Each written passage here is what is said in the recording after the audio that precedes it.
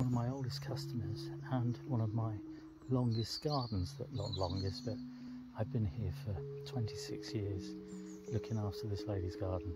I mean, where I am, it's a bit messy around the compost, but we have compost bins with grass cuttings in, and we have a bin like this that has vegetable scraps in.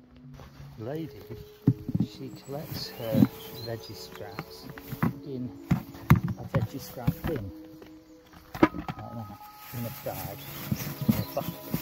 And we put scraps, the veggie scraps, into this bin first of all, and then it breaks down. The worms come in and they break it down and it turns to mush, and it stops the rats from being attracted. The bin itself's just got holes drilled in it, and we wait until it goes slimy, and then we put it into the compost bin. There's two of them, and as one breaks down, we put it in there. It's empty, you just swap it for the other.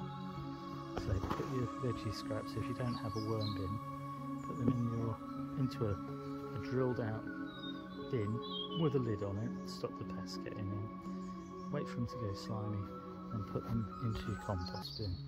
And it just stops vermin from coming and eating it. Cheers.